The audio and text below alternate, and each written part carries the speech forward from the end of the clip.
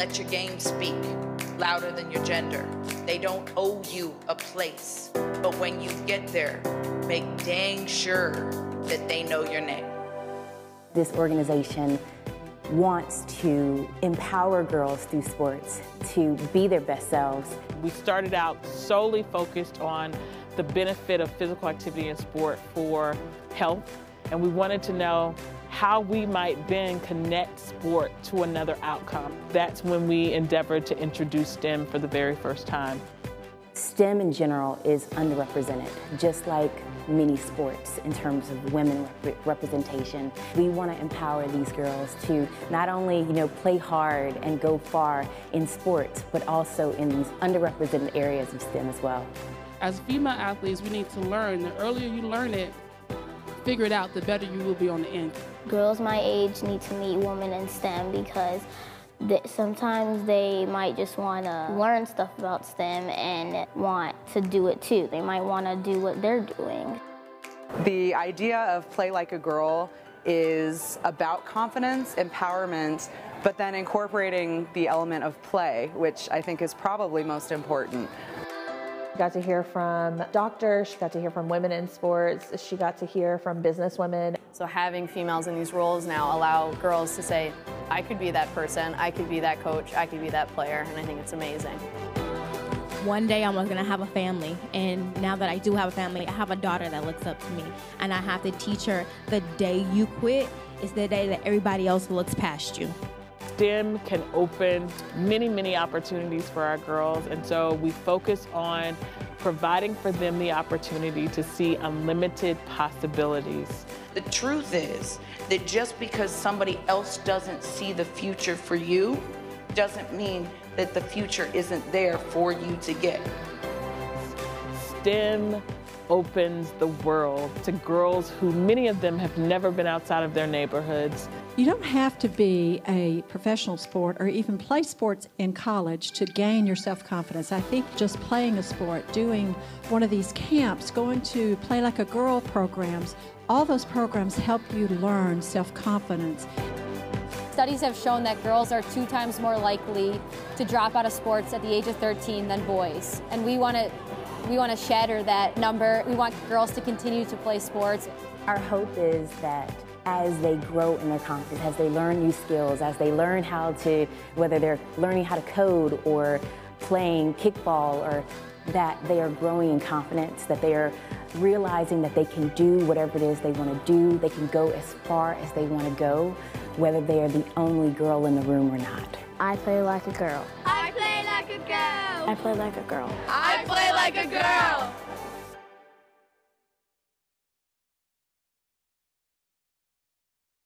Even though when you fail, that's just another opportunity to try again, and you might feel down because you have not achieved what you was trying to go for, that you can always try again because it's going to help you grow. Since our pilot in July, over 1,500 women volunteers from as far as Silicon Valley and the Big Apple to right here at home in Music City have signed up to mentor and support up to 500 middle school girls ages 10 to 13 through our new virtual mentoring program, Meet and Mentor. What it means to me is to have support of amazing mentors and fellow mentees. This program is awesome. We have a whole bunch of mentors from all across the U.S. that actually have joined us, and we talk about really cool things like how to plan for success, and we talk about how to fail as well, which is such an important skill to learn. Play Like a Girl for me was the start of me coming into being who I am today and getting out of my comfort zone. When I got into the program, I believe I was in the 4th grade, and I had a mentor, Sherelle, and we would do everything together. So being in Play Like a Girl gave me the chance to have someone who I looked up to as a big sister. It started at STEM camp, and then I became an ambassador. And then since then, we've been doing a bunch of fun stuff. I went to an Ariana Grande concert with some other ambassadors. We've been doing more virtual STEM camps and activities. I just saw something that I felt like needed to be done, and you can do it with anything that you're passionate about.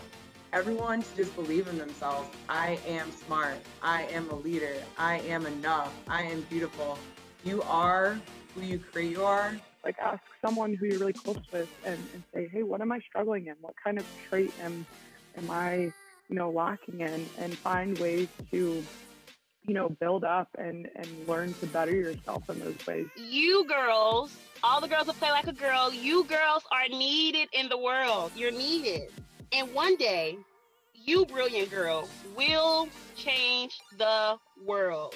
We're moving into virtual field trips, so really take this opportunity to ask questions. They're going to tell you about how cool their jobs are. We're all set and ready to give you guys all kind of a virtual experience of what their jobs are. I really like speed mentoring when we get to talk with all the different mentors. The thing that I liked the most was talking to our mentors and sharing our issues. So do not let your negative self-talk talk you out of your passion and what you love to do. Don't miss out on that.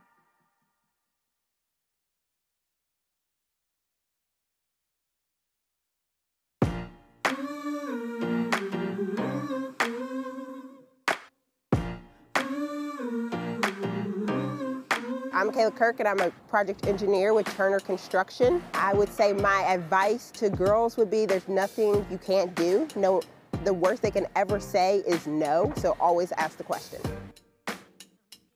I'm Michaela Costin. I'm the project manager for the Mid-State MOB project here in Nashville, Tennessee with Turner Construction. I'm very passionate about bringing more females into this industry. We bring so much to this field with our diversity of thought, emotional intelligence, and multitasking skills that this is a very rewarding career for any female.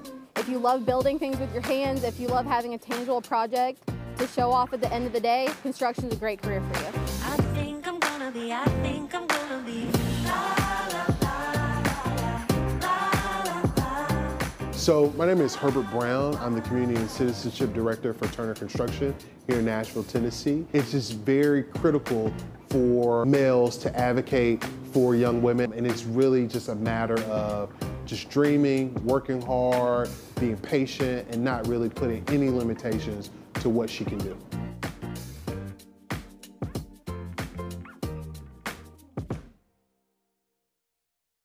My name is Miranda McDonald, and I am the Director of Community Development for Calvert Street Group. I am proud to be a monthly donor to Play Like a Girl because it is important to support girls while they're young and not water down their dreams. We have an opportunity to feed that flame, to encourage and endorse that strong brilliance that they need to have. Then I think that Play Like a Girl is certainly a vehicle to make that happen.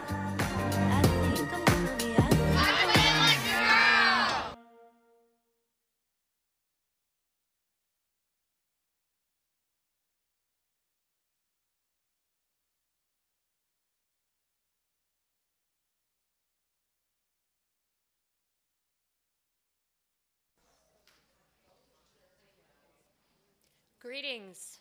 Welcome everyone here in Washington, D.C. at the National Archives Museum and online. My name is Alice Camps.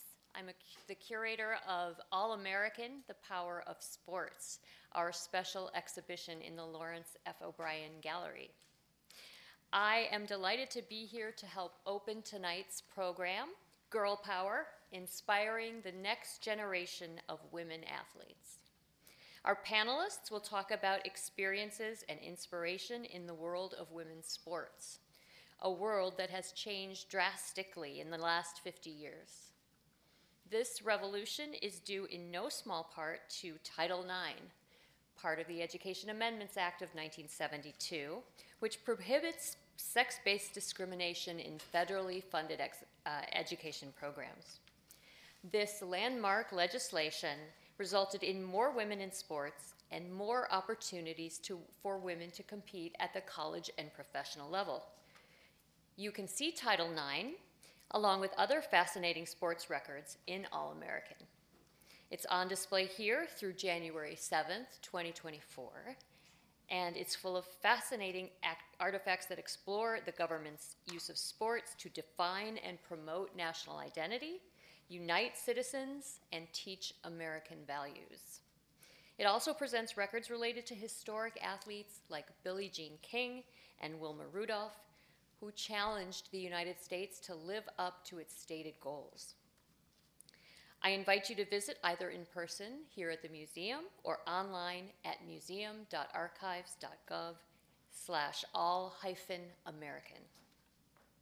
It's now my pleasure to introduce our partner in tonight's program, Dr. Kimberly Clay, CEO of Play It Like a Girl, a national nonprofit organization that leverages skills girls gain from sports to help prepare them for competitive, male-dominated careers in science, technology, engineering, and mathematics.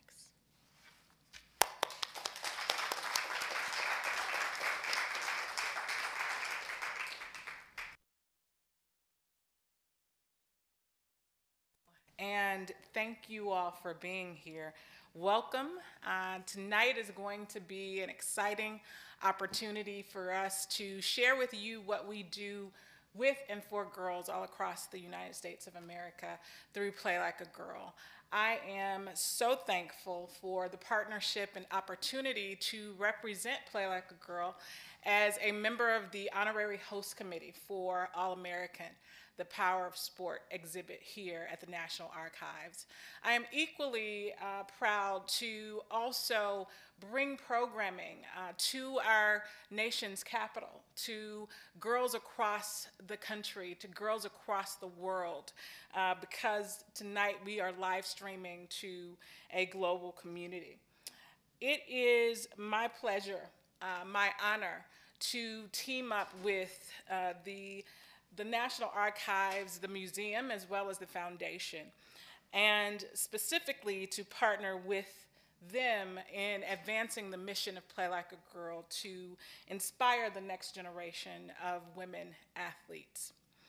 Girl Power, that's the name of tonight's event.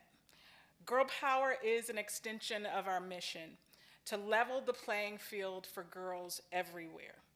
To accomplish this, we harness the collective power of women volunteers and male allies to unite around their ability to actually make a difference in the gender inequity issue and problem that we face in our country and around the world.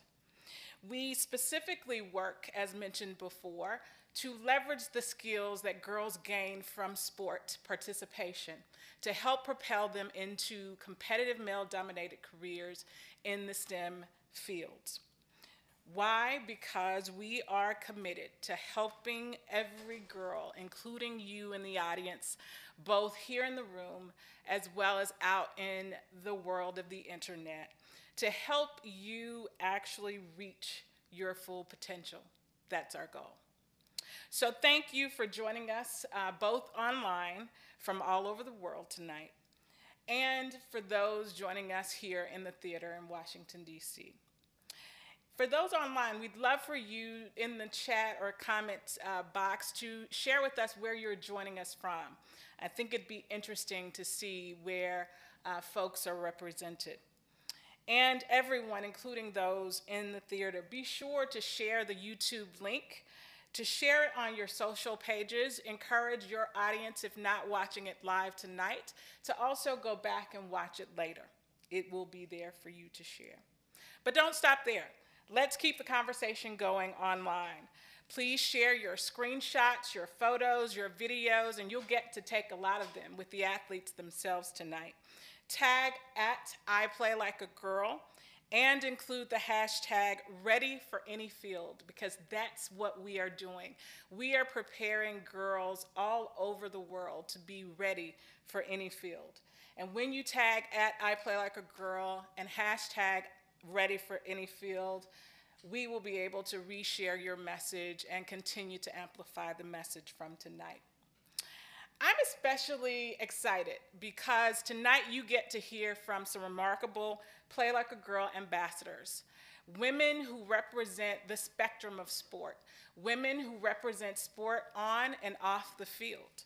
Those women, those elite women athletes will share their inspiring stories, and they will give some sage advice with us and to us tonight. But before they come, there's one very special young woman who actually is a member of our Play Like a Girl program community in Nashville, which is where we call home. She traveled today, first time ever, to the nation's capital, all the way from Nashville at an early hour at about 6 o'clock this morning to explore Capitol Hill and to share tonight with us and our athletes. Zebo, I'd love for you to stand so that we can recognize you. Congratulations. Thank you. Zebo is one of our middle school students from Nashville. She literally just completed a 6-week leadership academy where she was learning about the M in STEM, mathematics, but not just the math. We also taught our girls about money, because it's especially important that we begin to actually make a difference towards financial literacy and economic freedom for young women in this country. And so that is part of the work that we've been doing with our partners, US Bank and Juniper Square. And so it was a great opportunity for Zebo and several of the other girls in Nashville to be mentored and taught and learn about how to manage money, how to plan for their future, and how to actually outline some goals around college and career, and how to go about financing it without student loans. That's our goal for our girls. This was, again, Zebo's first visit to the nation's capital, so she spent her day exploring culture, history, government, and the women's movement, among so many other things. So I know that she is going to have lots of stories to share tomorrow back in our classroom at Strive Collegiate Academy, one of our partner schools in Nashville. So shout out to Strive and all the students at Strive who are watching, and to Principal Butler for your ongoing partnership with Play Like a Girl and for excusing Zebo from school today. So thank you and congratulations again, Zebo. To learn more about Play Like a Girl or to bring Play Like a Girl to your community, visit our website at iplaylikeagirl.org. We also offer virtual mentoring. A huge part of what we've done post-pandemic is to really extend our programming such that girls all across our country can benefit from the wonderful opportunities that our partners like the NFL and LPGA and so many others are affording girls in Nashville. We want to provide those same opportunities to girls elsewhere. And so again, we leverage the collective power of our women volunteers and male allies all across the country in corporate and non-corporate positions on the side of sport, within sports agencies and organizations, those who represent athletes, those who are athletes themselves, current and former. We have tons of partnerships and opportunities for you to actually engage and get involved with the girls directly. And if you'd like to mentor, visit our site at iplaylikeagirl.org/mentor. And while you're there, be sure to join our email list so that you can actually stay updated on all of the late-breaking happenings with Play Like a Girl. Super exciting things, just like what you will experience tonight. We do them every single week of every single year. And so with that, I will now introduce our host, our moderator, and yes, another athlete. Natalie Kalibat is a sports anchor, broadcaster, and host who is currently doing live sports broadcasts as a play-by-play announcer, color analyst, and reporter for ESPN and several other sports networks. She too is an athlete. Her sport, championship diving at the collegiate level. Tonight, we count Natalie as a Play Like a Girl ambassador. She's going to guide the conversation from the stage, but she'll also lend her voice to the Play Like a Girl rally cry as well. So if you would, help me to welcome Natalie, and Natalie will bring out your special guest for tonight. Please engage with us online, share the YouTube clip, and again, share and tag I Play Like a Girl, ready for any field, anywhere that you find us on social media. Enjoy.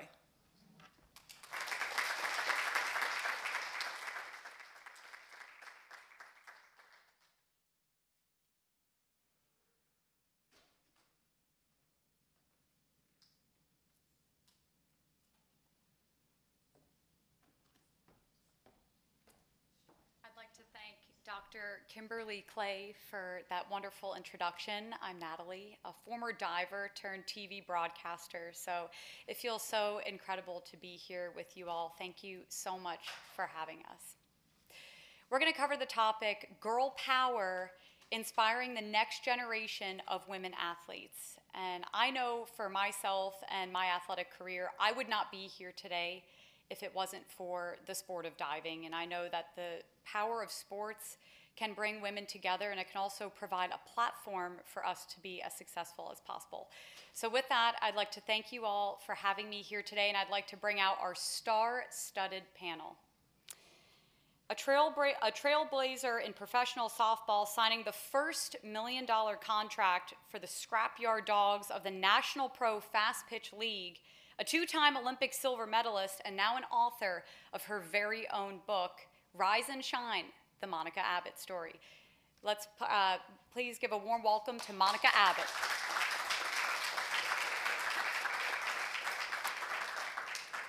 She has a BA in public policy from Stanford University, where she also played basketball, and an MBA from the Wharton School at the University of Pennsylvania.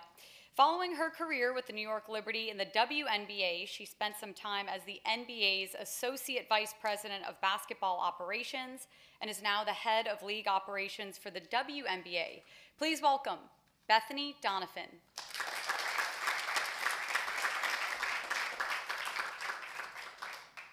She has a degree in mechanical engineering from Dartmouth College and is a U.S. alpine ski racer and two-time Olympian currently competing on the FIS Audi World Cup Speed Circuit. Growing up in Buffalo, New York, with 5 siblings, she had an alternative path to success to the U.S. ski team that she will share with us later on in this program. Please welcome Patricia Mangan.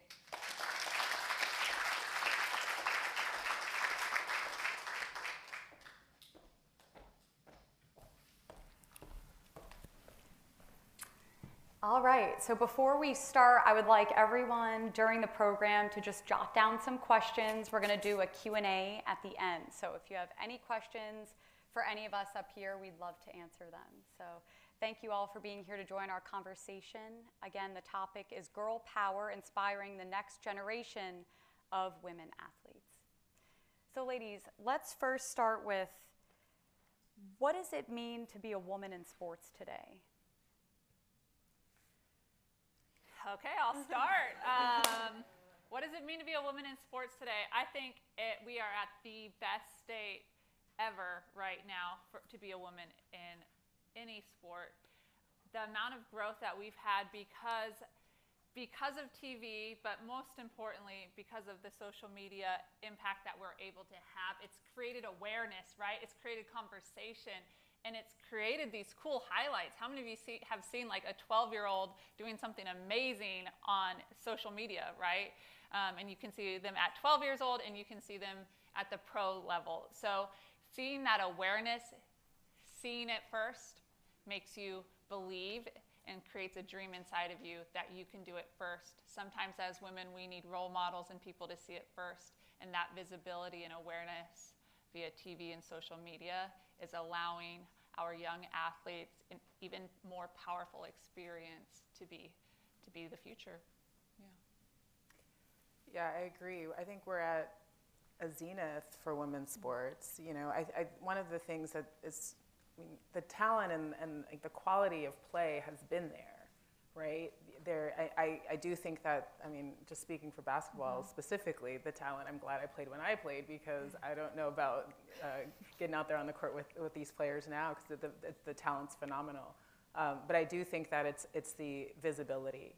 When you look at the women's national championship game for basketball at the college level, 9.9 million viewers, because that game was broadcast on ABC. And you think about the... Yeah. And the talent was ready to be displayed. So I think that it's an awesome time to be in women's sports, no matter what the sport is. And I also am heartened by the fact that it is a kind of a rising tide lifts all boats. I think there's so much kind of shared vision around what can happen across all women's sports. And Certainly it starts with girls wanting to play sports, so I'm really excited to be part of this event today, but what an awesome time to be part of this entire ecosystem. Yes, I totally agree with what Monica and Bethany said. The talent and being able to see it, to believe it, I think is so important. And I think also I feel very lucky that I came at a time post Title IX, because I think that another aspect of girls in sport is increasing the opportunity for girls to be out there, and they're seeing more role models. They're seeing all of this inspirational in women in sport already, and there's amazing foundations like I Play Like a Girl that are working to create more opportunity. And so I'm really excited to be here, and I am also very hopeful that we can continue the wave and continue to increase girls' participation in sport, and that the trajectory will just keep on going up. I want you ladies to take us through how you started in your sport, how you started in skiing, how you started in basketball, how you started in softball, and what is something that you wish you knew when you first started? Well, I started playing softball because, well, I had an older sister that wanted to play, and it was easier for my parents to put us both on the same team. And easier to drive us to practice that way. It started that way. I was fortunate enough that my mom had played in a rec league, in a rec softball league, and we played in that same league or a subsidiary of it. And that's kind of how we started. It started as a family event. Let's get them active. Let's get them on a team sport to kind of be outside and learn in a positive environment. And then it just kind of took off. If there was one thing that I wish I had seen, is kind of goes back to what I said originally, is that visibility, the more information, the knowledge. When I was young, softball wasn't on TV. You know, women's sports wasn't really on TV. I remember the first other tall woman I saw in my area that was over 6 foot was my it was in high school, was my high school athletic director. And she had played college basketball on a 5-on-3 court, if you know what that means. So I just remember that's when only 3 people can cross the half-court line. And I remember seeing her and being like, wow, like, I wish I had seen more people like that. I wish I had been able to read.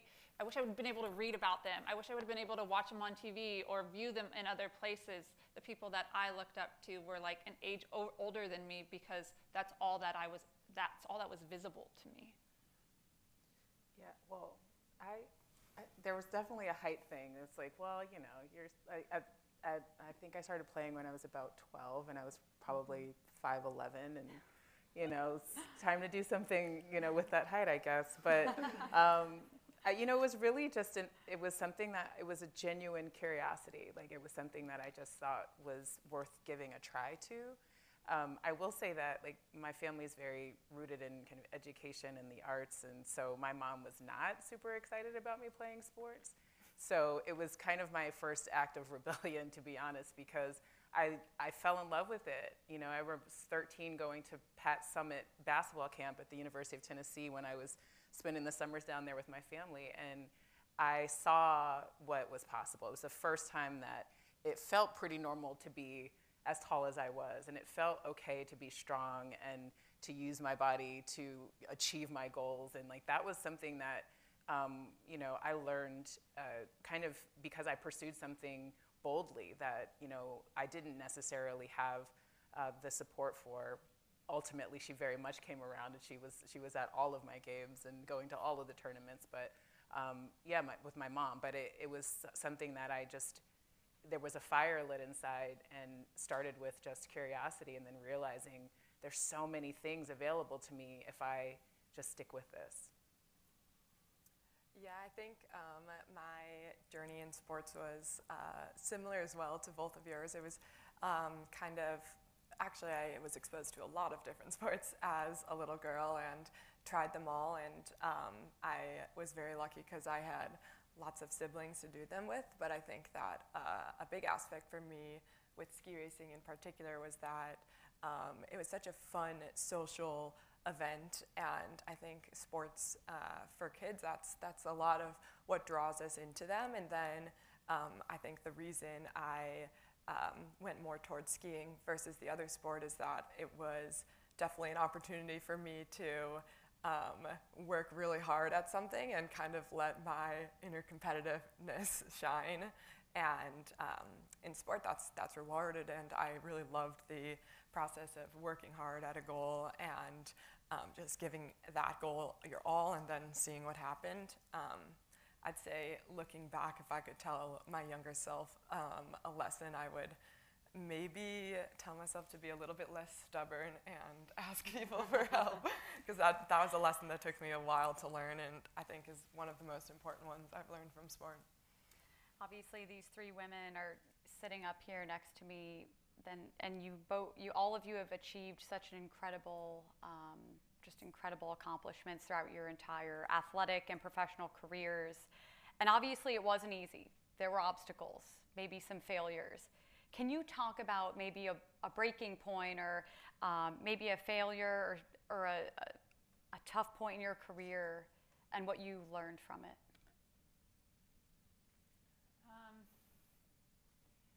For me,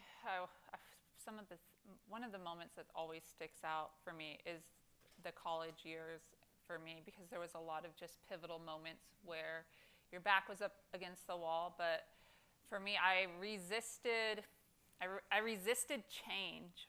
I was scared of it. I was scared to change and grow. I was like, okay, I was successful in high school. I was successful doing what I had always done. Like, why would I change something? Why wouldn't I just keep doing the same thing? And it hurt me in my development and my growth as a person, especially, and it also hurt me as an athlete, because I wasn't willing to reevaluate things. And that was a hard lesson for me to learn in college. We lost a lot of games because of that, because of my own personal unwillingness to change. If I had changed earlier, I could have grown and evolved faster, right? I could have thought about things quicker and learned it faster, right? It's hard to change sometimes, and it's scary, especially when things that get you to a certain level, like the collegiate level. I played at Tennessee. Hey, Pat Sema, you're the best. But I played softball there, and I had to change to be able to reach the goals that I wanted. I had to change to be able to think about myself as an athlete in a different way, and I had to change to bring other people with me, to bring a community with me, and it took me a while to realize that. But once I did, obviously, the world opened up to me. It's hard. Failure is such a tricky word, because you learn so much when you fail, and there's so much victory in what you learn that in some ways you can't get any other way. I'd say kind of one of the moments that stands out that didn't go the way I hoped it would go was when I was kind of done with my college career. I didn't get drafted into the WNBA, but I ended up kind of working out with a coach who was friends with the general manager of the New York Liberty. And I grew up in New York City, and I was a huge Liberty fan.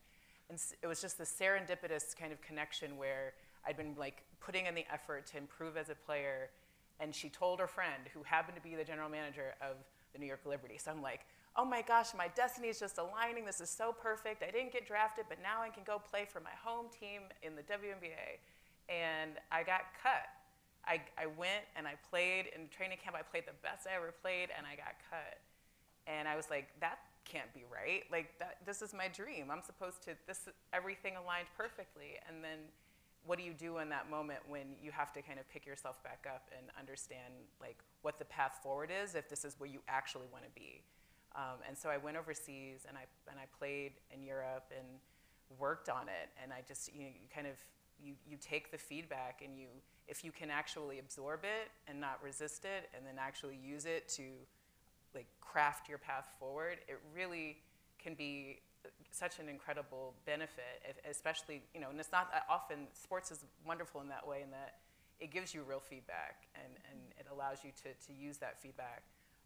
And so I'd say, like, that was an important moment for me because it showed me how much I wanted something, and then it was up to me to decide kind of what was I actually going to do to go and get it. And it did work out. I did end up playing for the New York Liberty, so it has a nice ending, but it was you know, not the pathway that I thought it would be. It was not a direct path. Yeah. This is such a great question, because I think that it's easy to look at any one of us and you hear about what these amazing women have accomplished, and you hear all the highlights, and you don't often see the failures or hear about the time that I lost this race or I was cut. But I think that, just like Bethany said, those are the opportunities that you can learn the most from, and that has certainly been true in my career. I think all of my biggest inflection points have come from times when I've had my biggest defeats, and it certainly doesn't feel good in the moment. I'm not someone who enjoys losing, but I think that it's really important to know that it's okay. Everyone does it. Most people lose a lot, especially if you're in an individual sport. There's only going to be one winner. But to kind of let yourself feel that disappointment, and then, similar to what Bethany said, use it as feedback and just take a step back and think about, okay, what is my plan? And try to learn from it as much as possible. One story from my career in particular is I went to, when I was still very young, I often cite this as the biggest inflection point in my career. I went to U16 nationals, and I came from a super small mountain. I didn't even know it was a race, but I went to the other side of the country, and I think I came last in almost every single event, which was definitely hard to swallow. But I used that feeling for the rest of the next season, and just use that as motivation to really give ski racing my all, and I just wanted to go back and not lose. But I ended up going back the next year and doing very well, and finishing, I think, 4th overall, and that was when I made the national team. So I think it's just another example of using setbacks not as failures, but as opportunities to learn and grow and become a better athlete and a person. So keep pushing. Yes, for sure. Just keep pushing. Don't let anything get you down.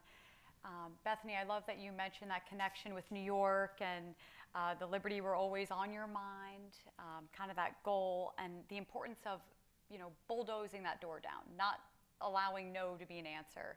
How important is networking? So even past your playing career, how much does sports, how does it open the door for possibilities professionally for all of you women right now?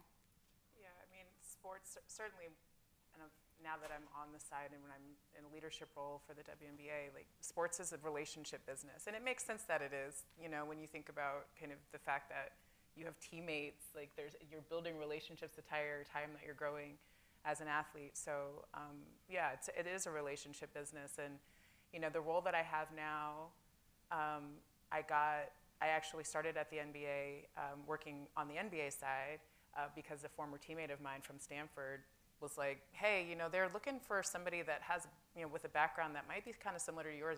Would you maybe want to take a look at this role?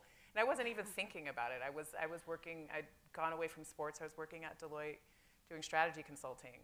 Like, wasn't thinking about the game necessarily. I thought somewhere down the line I might want to work in sports, but, you know, didn't have a defined timeline for that. And a former teammate called me. And it's like, those are the connections. You just never know kind of when something that you've done, some connection that you made will come back to you in a way that is really positive. And that's why it is so important to be building genuine, authentic relationships, no matter what it is that you're doing. You just never know. Like, if you can, I have it's funny, like a coffee mug that I always have on my Zoom calls. But it just says, work hard and be kind to people. And it's just, it really is this like very simple philosophy that can guide your relationship building, because when people think of you that way and they know that you're going to put the effort in, they know that no matter what it is you're doing, whether it's on the court, field, boardroom, you're going to put your entire all into it. I think it really helps, you know, it helps people, it helps your brand when you think about how you are able to move through the various spaces within any industry, but particularly within sports. Yeah, I would say kind of like definitely teammates, people you played with, coaches and everything. But just because I just wrote this and this question just sparked it, but I wrote this book, Rise and Shine, and it's actually kind of funny. The authors of this book were actually, they were fans, they were Tennessee softball fans when I was there, and they became big fans of mine. Their daughter was the same age as me and was in a couple classes at school with me, and then they would come to the games when I was in college. And then after, you know, 10, 20 years later, however many years you want to say, after the Tokyo Olympic Games, you know, they reached out to me and they're like, hey, like, they called or texted and was like, hey, we watched the games, we loved seeing you play, all of this stuff. And they said, you know, if you ever want to write your book, we love your story, we followed you this whole time, like, please consider us to be your authors. At that time, I had like, you know, maybe one day I'll write a book. Maybe I'll think about doing it.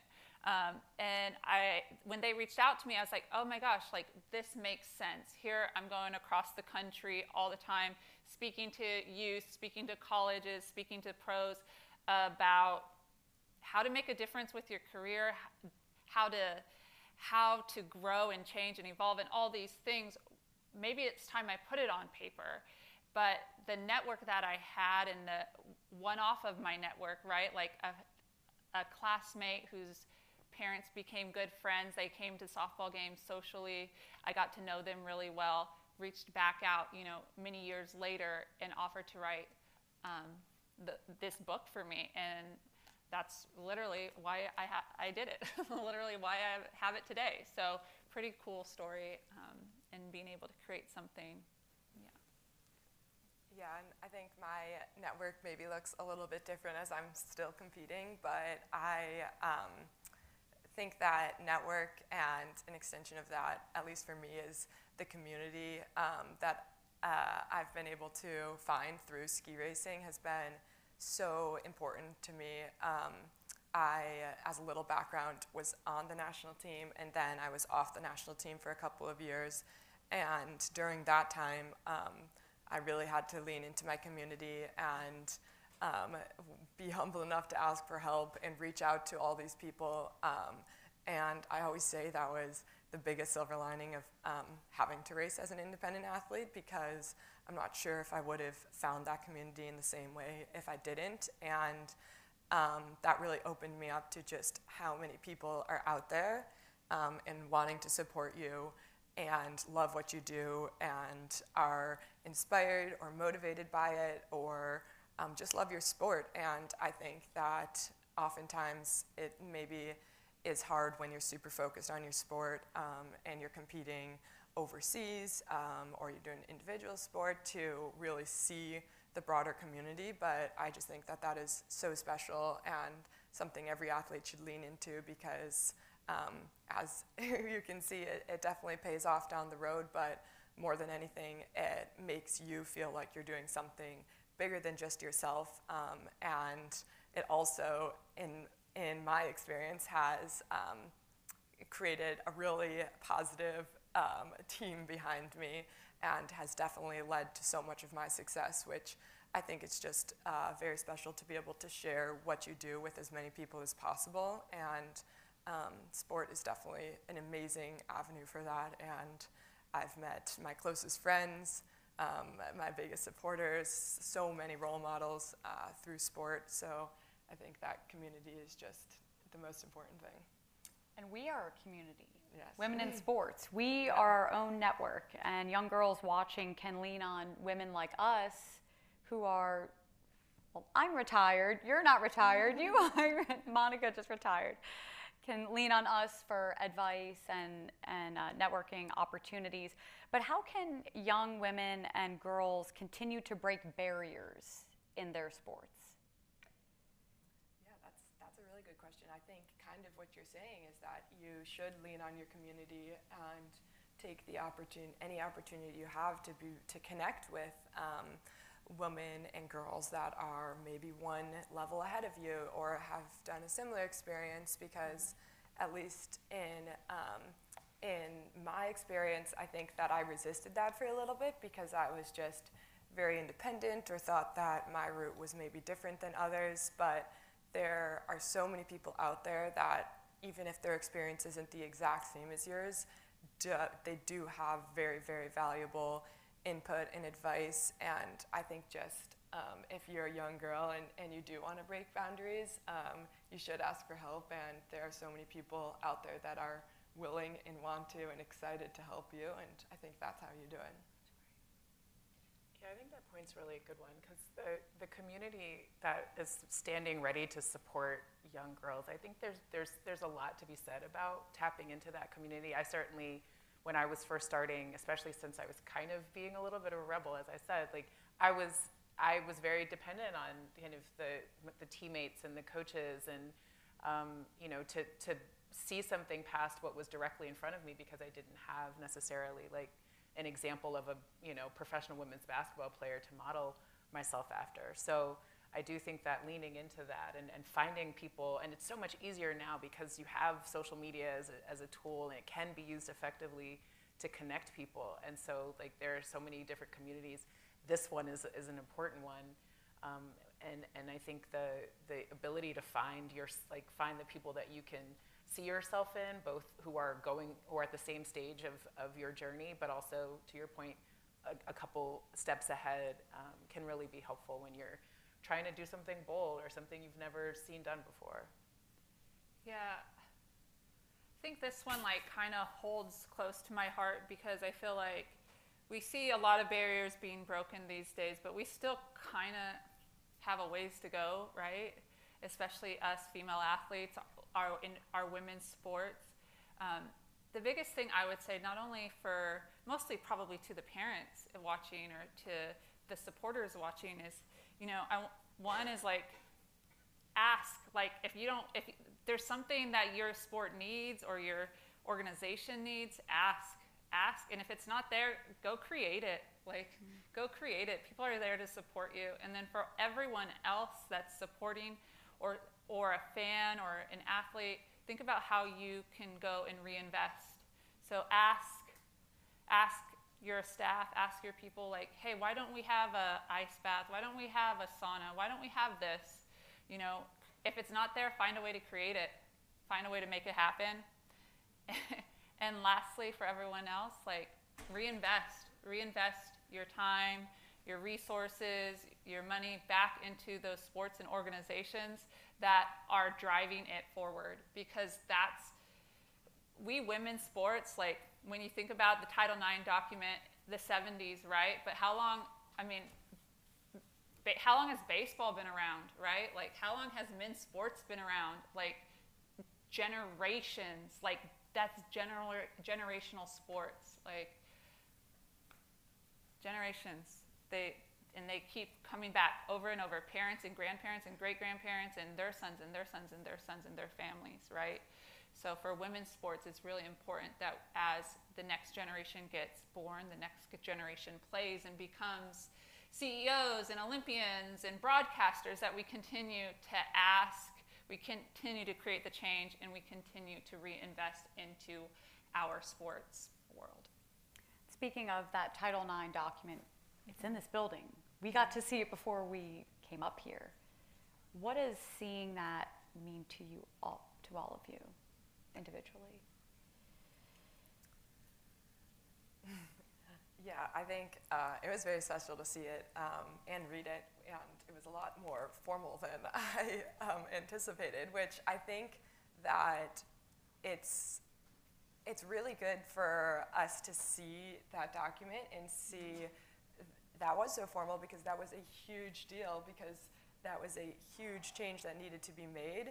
And we're now 51 years past that, and there are still, as Monica said, changes that need to be made, but I think that it's just a good reminder of that was change in a time that it seemed impossible that like it was just such a big step, and to see that and to know that we can continue taking those big steps towards equality in women's sports. And so yeah, I think it's really motivational, and I definitely encourage everyone to check out the museum exhibit. When I see that document, like the first word that pops into my head is opportunity. Just like it gives me chills and almost makes me want to like tear up a little bit. But when I see it, I see opportunity. It changed the entire landscape for women. And I think there's a lot of people in this room or watching that can agree with me. There's a lot of people that have directly impacted my life that would say that same thing. And I know for the fact it created opportunities that probably half of us can't even imagine. Opportunity in one piece of paper. It changed everything. Often, I think, especially there's been so many conversations about the 50th anniversary of Title IX, and we end up talking a lot about where is women's sports now because of 50 years of Title IX. But I actually think it's so much broader than that. When it's like, it's not even, when you think about the participation numbers and how many women have played sports, you know, I've worked across different industries, and now, you know, part of our leadership team at the WNBA, the commissioner of the WNBA played college basketball, right? So like there's so many, and she was the CEO, first female CEO of Deloitte, right? So it's not she was never a professional basketball player. It's what sports afforded her that she then went and did, the way she impacted and changed her community. That's true for so many different women. And you know, there's all the percentages around kind of how many women in C-suite roles played sports at some point. And that's what Title IX did too. Like it's not just we do have a lot more ground to cover. You know, I'd love in 50 years and at the 100th anniversary of Title IX for us to be having a very different conversation about equity and about where women's sports is relative to their men counterparts. But it's remarkable how sports can change lives, even if all you do is you know, pick it up for a little while and then go on and do something different and pursue your next passion. Yeah, the opportunities are endless for women in sports, that's for sure. Still so much more growth to be had as well. I think it's that time to open it up for questions in the audience.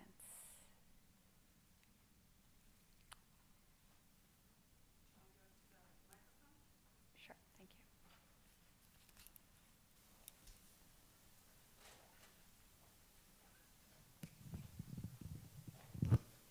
So thank you very much. My name is Cornelia Weiss. I'm a former athlete as well, and I come from the freestyle skiing world, so it's great to see a skier up there.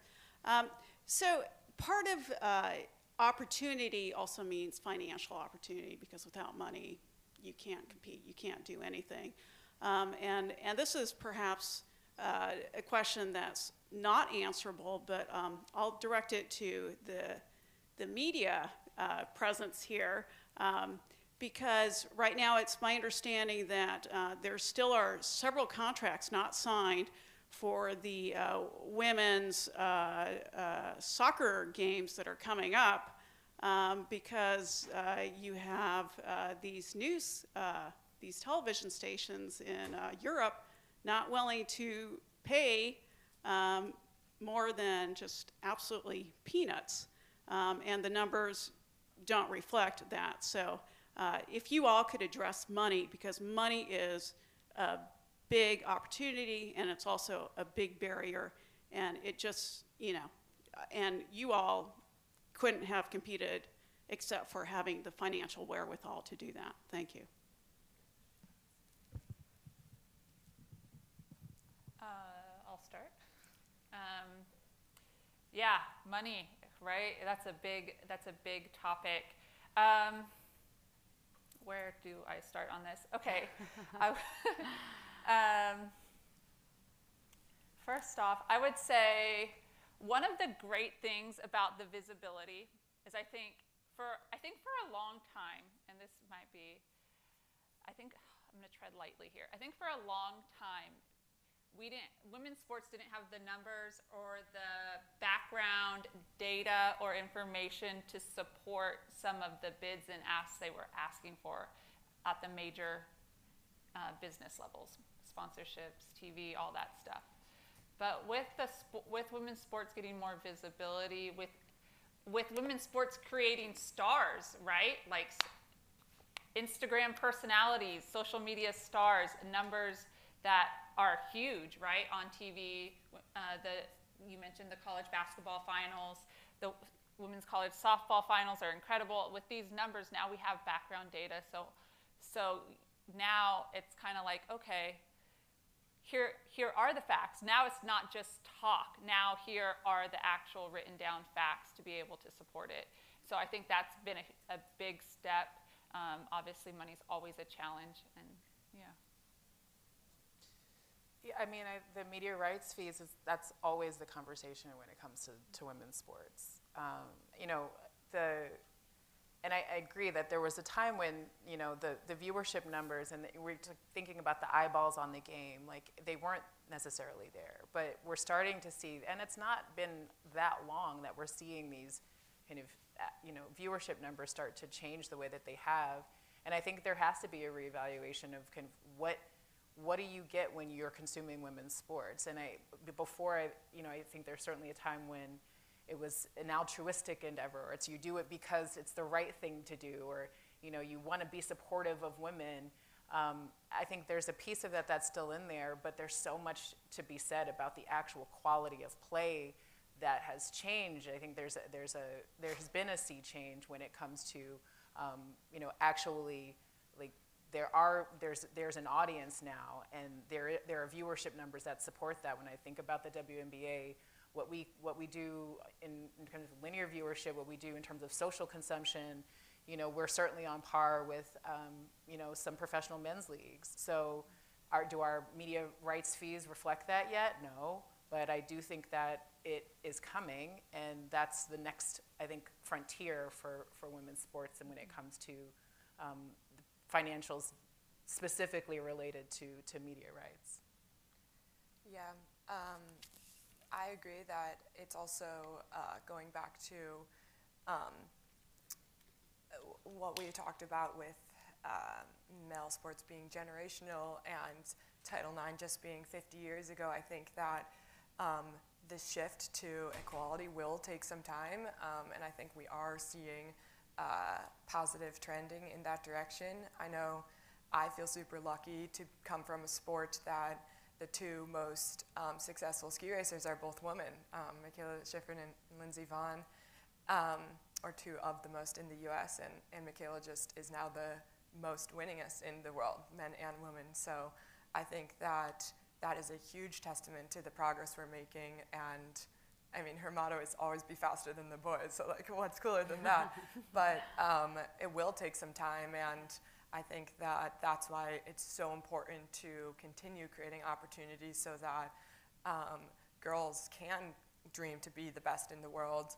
And I think that money is obviously a huge issue, and I think that that's why it's so important to support nonprofits and organizations like I Play Like a Girl that are trying to create more opportunities and resources for young girls and boys that don't have access to it. And I know that I feel super lucky to have sports in my life, and that's something that's really important. And yeah, I think that I can't speak enough about how powerful of an impact sport has been on my life, which is why I would encourage everyone to try to support youth and grassroots involvement in sport and amazing organizations like I Play Like a Girl.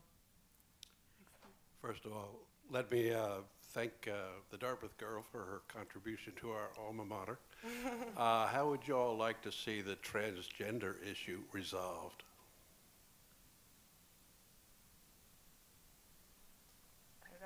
I don't know, resolved is an interesting word. I think it's, you know, what we certainly from a WNBA standpoint, we are very supportive of inclusiveness, and you know, I think we've been supportive. I think our league, by its very existence, has been an activist league for a really long time. You know, I think the issue is certainly fraught, and it's, you know, it brings a lot of very serious kind of implications to the sports landscape. And you know, I don't think that you can everybody has some very, very personal beliefs on, what their direction should be. But I think it's great that we're having conversation about it. And I think that it's forcing people to really evaluate, their own personal stances on things that are really complex. So, certainly we have been supportive of transgender rights as a league. And I think that we're seeing an evolution of the conversation that needs to be had. I don't think there's a right or wrong answer. I think it's very intricate, and I don't know what resolution looks like because it is so complex. We have time for one more question. Well, let's go over here. Hi. I was wondering what your favorite part of playing sports is. Like, what do you like most about it? Ooh, that's a good question. Who wants to start? I'll start.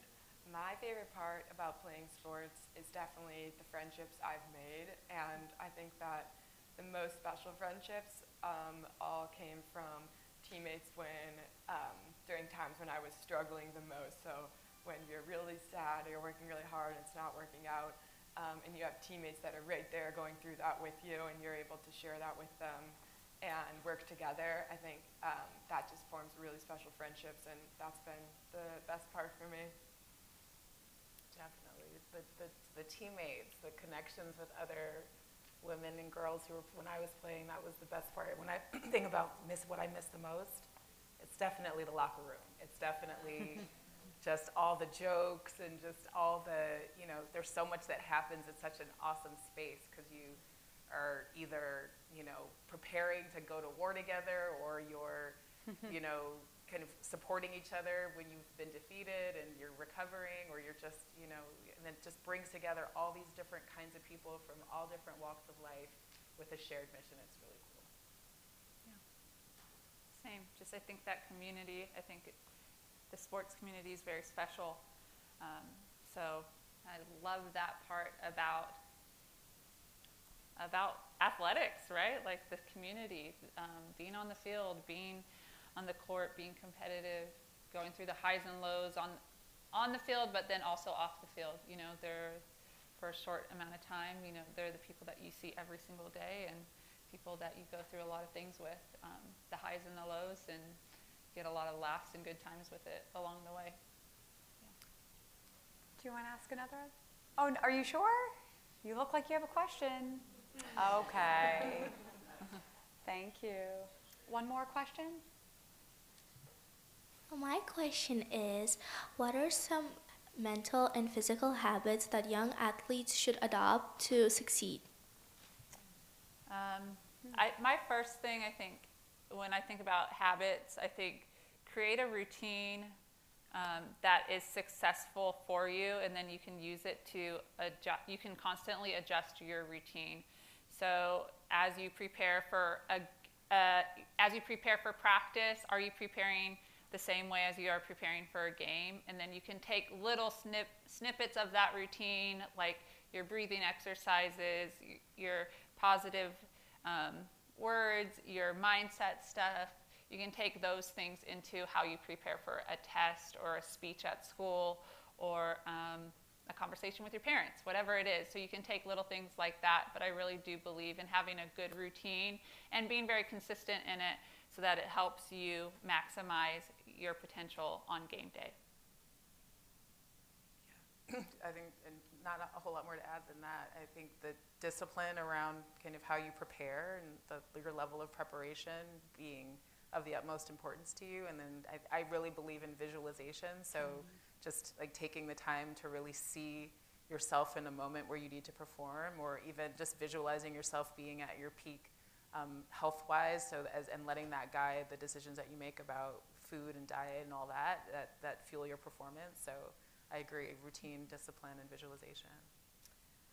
I think mine would be to try to look at really challenging, hard situations in both sport and not sport as opportunities to grow, because I think that in order to become a better athlete, you're going to have to challenge yourself and you're going to have to play with the older girls or play against the better team. And if you can look at that as a really exciting opportunity to grow and to challenge yourself rather than be nervous for that, then I think that will push you. And I also think that you need to push yourself in order to see what your limits are. And I think that we're all a lot more capable than we think we are. So it's important to embrace challenges as really exciting opportunities to grow. That was a great question to close it off. Let's give another round of applause for our incredible panel, Monica Abbott, Bethany Donaphin, and Patricia Mangan. And thank you to the National Archives and Play Like a Girl for teaming up to host this incredible event. And thank you all for coming out and enjoying this incredible event. So you can meet us all in the lobby for a little bit of networking and a photo opportunity. Thank you for joining us.